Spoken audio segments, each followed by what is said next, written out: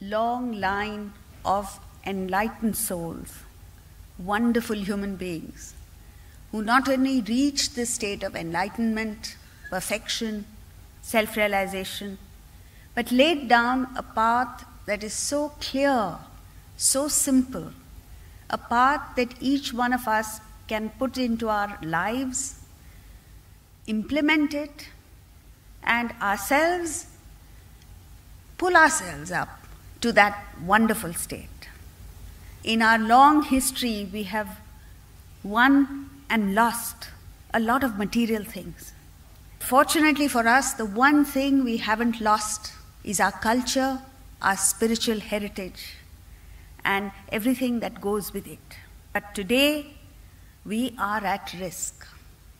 We are at risk not because of external threats. For the last 1,000 years, we have had external invaders coming in and looting us, taking away our wealth, external wealth. But this internal wealth, our forefathers protected at great risk, which today we are willingly and most foolishly giving up. And therefore, it is up to us.